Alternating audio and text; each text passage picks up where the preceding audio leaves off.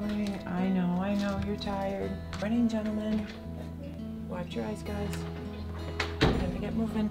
Morning. Watch your eyes, guys. Here comes the light. Time to get moving.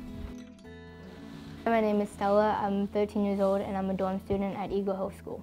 Everyone does their own thing by themselves with the roommate, but gets ready and it's not stressful at all. They are starting their day with that routine and they're thriving on that, and it sets them up for success for the rest of their day. The dorm program helps you become independent, responsible, and grown up and mature. It's so good for them to learn these independent skills. Brushing their teeth, combing their hair, making their bed, putting a tie on. Do you have your binder packed? Yes. Perfect, awesome. You are good to go. Thank you. Very nice. You look good. Your room's all checked off. You look good, Ryan. You're all set, bud. You're welcome. What'd you do? There's a cut here anyway. Oh, yep, I got it. No worries.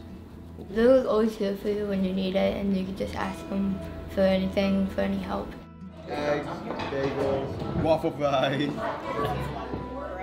Every moment is a teachable moment at Eagle Hill, and we use a lot of mealtime as a teachable moment. I think the waffle fries are the main priority. Having an adult present at the table, make sure conversations are going in the right direction and everybody's included, and then helping the conversation, whether it's talking about movies or books or how was your activity that day. I have a basketball game. Who are you playing? Greenwich Country Day. It's pretty cool to see how excited they get and to start their next part of their day. It's fun. Look on page 100. A steady stream of chatter. It's a metaphor. It is, because there's a stream of water coming out of her mouth. What does that mean, a steady stream of chatter? So let's go back and check. Let's walk through it together. 0 times 3 is 0. Add that 1 is 1. So then you put the 1 over here, and then it's the 1 makes it a 2. Ah! Okay, we can done. And then that would be and then. Good, very nice job problem solving. You see what teamwork does? Or 4 o'clock, they come up and they have snack, and there's 3 or 4, sometimes 5 activities to choose from every day. We always have a gym games. We like to offer a craft activity, community services, paper recycling here on campus. To the next building. One of my biggest goals here for these guys is building that sense of community. And it's really important, not only while they're here, but so that they can bring that with them wherever they go. Okay, so you just need to practice a little bit more, so you're a little bit more fluid when you read it.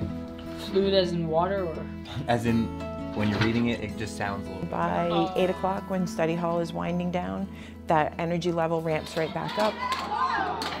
They're ready to hang out with their friends, and that's kind of the time too where we have the opportunity to step back and let them be more kids and be themselves.